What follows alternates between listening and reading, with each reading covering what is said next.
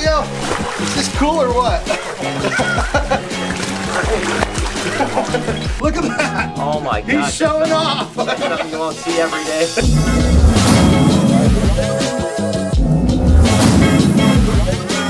Hey, good morning everybody. Welcome to the vlog. It is before 6 o'clock in the morning and we're heading off to the airport, heading to LA just for the day. It's gonna be absolutely amazing. It's gonna be pretty awesome who I'm about to meet up with. Okay, at the airport, ready to head to LA. It's gonna be a fun day, but I'm glad I'm only gone for one day. It's gonna be a pretty busy trip. I'm actually only gone in LA for less than 24 hours and then I'm back here. It's a 5-hour flight over there. Gonna be hooking up with Jay at Prehistoric Pets. Of course, he's borrowing me some animals for a couple collabs that I'm doing. It's gonna be really exciting to see who I meet. Can't wait to show you guys who I'm gonna hook up with. It's gonna be really cool. And with the people I'm meeting up with, their audiences are huge. So we'll be exposing their audiences to some amazing animals. It's gonna be absolutely incredible. Regardless, let's get to our gate, get on our plane, and let's have hopefully a nice, relaxing 5-hour flight to LA. Hi, how are you? Hi, how are you? Thank you. Thank you for the first. Thank you.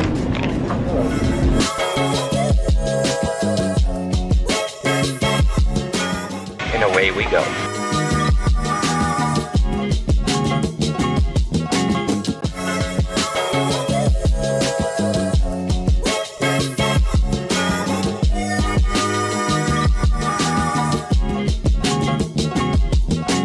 Thank you, thank you. All right, here in LA. I absolutely love Southern California, so I'm heading over to Jay at Prehistorics just to borrow a few of his animals to go to this video shoot that you guys are gonna be absolutely like, what, Brian? I mean, literally, when my manager said, hey, this guy wants to do a video with you, I had to do it because I've always been a big fan of his work and stuff like that, so you guys are definitely gonna say he's definitely not an animal person, and it's gonna be a kind of weird, interesting video, but I am absolutely looking forward to it. So I come all this way just to do that, and I'm actually gonna hook up later today with SAM and COLBY. Some of you guys may watch them. They're absolutely amazing. They've got a really cool YouTube channel, so we're gonna get with them and do a couple little fun things before heading back to Jay at Prehistorics to drop this stuff off tonight, and then jumping on a plane, heading back to the Reptarium. And we are here at Jay's Reptile Zoo. Always love coming to this place. So Jay's place is obviously so much larger than my place, and it really was a big inspiration to things. I mean, look at all this stuff. It's got green anacondas here, it's got monitor lizards, it's got all kinds of space. I mean, to have this kind of space can really give you a lot more species of animals, right? And that's one of the things that's probably the hardest thing about what I'm doing, is trying to decide like what animals to put where. I mean, take a look at this right here. This is actually a carpet python, ball python mix. What a crazy snake. Oh my God, and there's a big Haitian boa. Oh my gosh. Again, there's just such a wide variety of species here. Of course, you got the big gator tank here. I mean, this is absolutely incredible. One day I want to definitely have a place that's as big as this. It would be really, really cool. Got some green iguanas up here, yellow anacondas down here. Oh my gosh.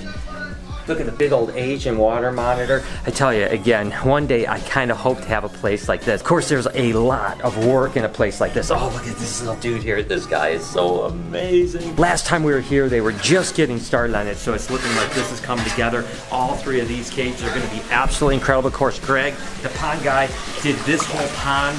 Beautiful backdrop right here. I mean, this is absolutely incredible. All these snake cages and lizard cages are great. Look at these. What a beautiful animal that is. Oh my God, I love it. When I come here, I get so inspired because I really think of the future and what's coming up. This, of course, is the retic python breeding area over here. Oh, look at all the big old sulcata tortoises. Oh my gosh, look at these beasties. These things are huge. I mean, you think Speedy and Savvy are big, but when you get around these guys, you really realize how absolutely amazingly big they are. Oh, look at this cute little monkey right here. Hey buddy, what are you doing? Some more tortoises over here. Of course, really big pythons here. Jay's gonna be here any minute. We'll spend a little time with him, then we're gonna pack up some animals and head over to my shoot, and I can finally tell you who I'm meeting up with. This guy loves his pond. Where are you going? You gotta go for a swim. Oh, you're gonna go over there, aren't you? Just because I told you.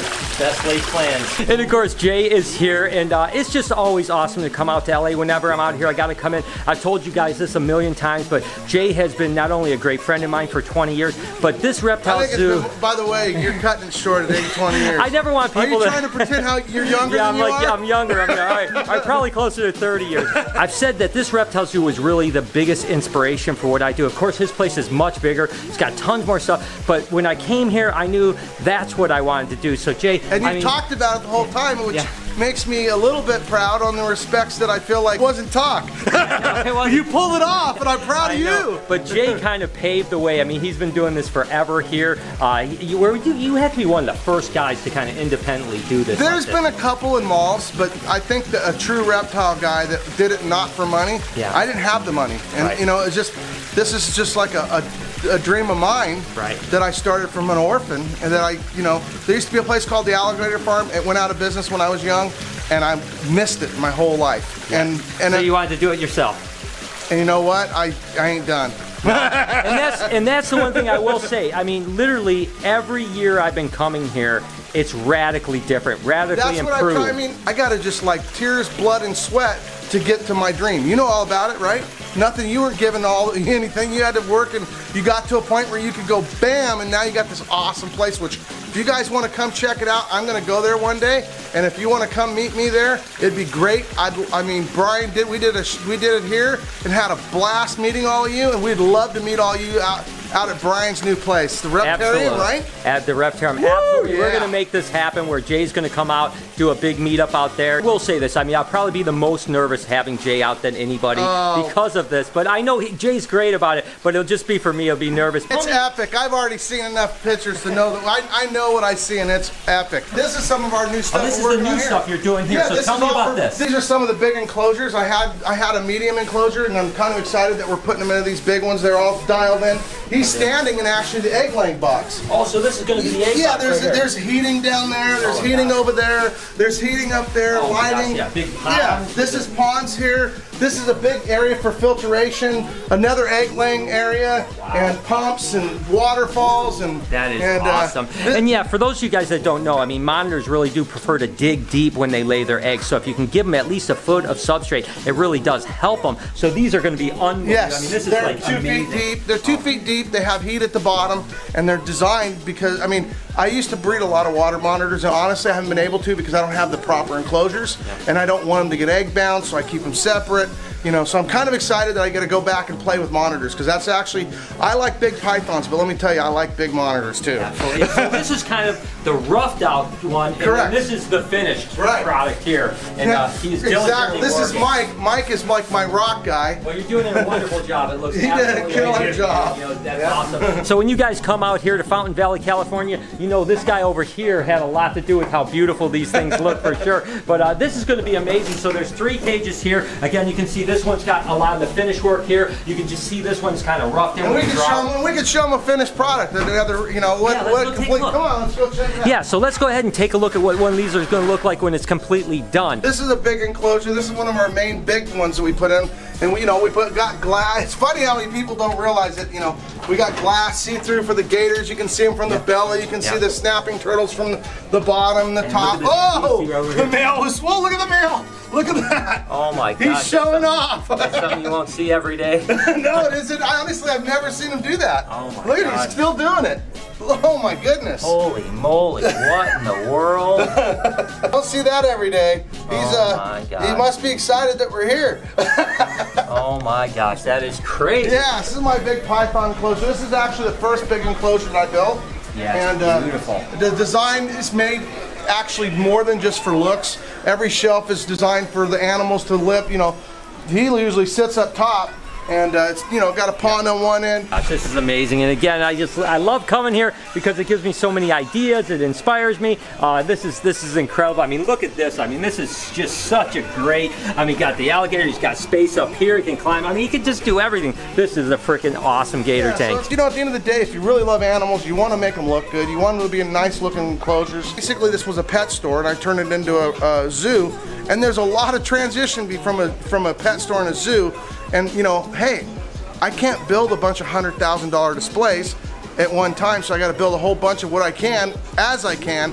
And so I'm excited because I'm going to be working on another zoo, and when I do, it'll be from scratch. Uh-oh, I think we just got a scoop right here, so you can keep a look at it. I definitely will be loving to do this. And by the way, before we get going, I have to get out to my thing, but I did want to say, down in the description, show Jay some love. I'm going to put his links to his Instagram, YouTube channel, everything. And I really appreciate it, you guys. Show him some love. Tell him Brian sent you. Amazing person, great friend, always been there for me, and I'd really appreciate if you guys show him the support that he truly deserves. I appreciate it. Thank you very much. One of the French benefits of having a zoo, you get to play with the animals. Look at this one thinks he's a dolphin. His name's Fabio. Come on, Fabio. Is this cool or what? Yeah, I'm seriously gonna do the dolphin show and use Fabio. Whoa, come on. We can't tease him too much, but the good idea is it's actually enrichment. He gets fatter, he gets exercise, he stays strong and lives longer. As you guys knew, I flew all the way to LA because I was pretty excited about a project, but I can't really tell you much about it right now. I cannot wait to be able to share that footage with you guys. Unfortunately, it's going to be a few weeks before it goes out. When you're shooting with certain people, obviously you have to be professionally courteous to them and not release footage because it's really their big channel. I'm just kind of visiting them, you know what I mean? So regardless, it was absolutely amazing and well worth the trip out here. Now I'm going to try to go link up with Sam and Colby, just hang out, show them my animals, have some fun with those guys, and then we're going to basically call it a night, hit the plane in the morning, and head back to BHB and the Reptarium. All right, my next stop, of course, we've got Sam here from Sam and Colby. Roommates, everybody. Oh yeah, all right. So what are we doing here today? Today we're gonna scare the crap out of them. Oh no, we're gonna get you guys to love snakes. You said you're scared, so we're gonna work on him. I can tell he looks scared already. I can't feel my face. No, we're gonna work on you. These two, actually, you have a snake. You like snakes. You've had snakes. I have, yeah. And where are you at? You know what? I'm right in the middle. Right in the middle. So okay, so this is a perfect little scale here. And I didn't ask you. How do you feel, Sam? Oh wait, I'm going for the ride, but I'm pretty horrified as well. All right, so my mission today is to convert some people into snake lovers by the end of this. I think we can do it. I think we can do it. So, when you say snake, do you mean like a small, like? Yeah, just little. It's not even that big. Okay, guys, let's go get some animals. All right, so our first victims right here. How did it go? This is the first time you ever held a snake. You look like ever. Oh my God, it's tongue. And I always thought, you know, my first snake would be like a regular house snake, maybe like a foot or two. But no, my first snake was a 12-foot snake on my head. And it's honestly, it's more docile than a dog. Exactly. It's really calm. Yeah. You were kind of freaked out. I was. But it's a lot more chill than a dog, right? And kind is a very kind word. I was really scared. Yeah. And now I'm actually like, I'm kind of like this. And I was just giving Jake a little hug right there. Yeah. And see, now it's your turn. See what he said? Yeah, Yo, he was freaked out. You can do it too. I have faith in you. Let's start this way. Let's just start with you, like kind of sitting over here, and we'll put the tail on you. You know, Kevin's never lied to me before, but there's a start for everything. And he's hissing at me and No, it's not hissing. It's just breathing. breathing. Okay, I'm not much of a Harry Potter, but I can't really tell what he's saying. But it's not bad. You did good. See, I told you were gonna hold it, and I think you're doing really good. I'm proud of you. Wow, thank you. It's kind of like a big scary dog, like not like scary dog, but like scary to look at. Yeah. But like, wow. Zephyr's so chill about it. I know, you're doing great. It's not that bad. I know, see, I told you. I knew it. So Colby ended up waking up and coming down and seeing some animals. That's pretty awesome. We had a good time with your guys' friends. We made some people that were kind of afraid of snakes. Sure were. To people that actually seem to appreciate them. Not gonna say they're snake lovers yet, but they certainly did appreciate them. I think I might get a snake. Yeah. Literally, I went from like never touching a snake in my life to now I'm like, I could get a snake. I could sleep with lemonade every day. It wasn't, I don't know about that. Yeah, that's a nice step. This little guy there is this guy 30 years later. Oh! Yeah, same exact tortoise, just baby, 30 years. Are they like related in any way? These guys are not related, Okay, no, gotcha. but this is just a little baby. How long do they live for? They'll live about 150 to 200 years. What? So Yeah. will it get bigger? It's gonna get bigger, yeah. This one is about 40 to 50 pounds right now. It's gonna get about 150 pounds, and it will not get over. 150 pounds. Yeah, 150 pounds. Guys, we're going to wrap it up here at these guys' house. Again, I will put a link in the description to their videos. They're absolutely hilarious. They do tons of really cool stuff. Definitely show them some love. Tell them I sent you, of course, and you can check out all the stuff they did with our animals. We definitely made some animal lovers today. It was absolutely amazing. Thanks, guys, for being out. Definitely. Thank you so much. Appreciate you, man. I appreciate you. You were a warrior. Thank you so much, man. You changed my life today. All right, brother. Thanks, man. Appreciate you guys. Thanks for everything. And I am back here at Jay's to drop the animals off. It's hard to believe that my day started early this morning in Michigan. Was able to come all the way out to LA. Did all these collabs with a bunch of cool people. I can't wait to share the one with you. Definitely had a good time. Hey, Sam and Colby were absolutely amazing. We changed a lot of people's minds. People that were absolutely terrified about snakes, and they ended up loving them. I mean, even wanted to get some as pets. So today was absolutely amazing. I wish every day was like this. Tomorrow I get to wake up, do a couple little things here. Then I get on a plane, travel all day. So I'm going to heavily rely on the crew to kind of give you updates what's going on with BHB and the Reptarium. But I will be back tomorrow, and then we will kick butt because I think we have like 8 days left before the potential grand opening of the Reptarium. So regardless, thank you guys for joining me today. You guys are amazing, and I hope that you have an incredible day. You guys know I love you so much. Can you do me a couple favors before we get out of here? Can you smash that like button? Turn those post notifications on. Make sure to leave a comment because I like reading about you guys. Be kind to someone, and I promise I will see you guys tomorrow.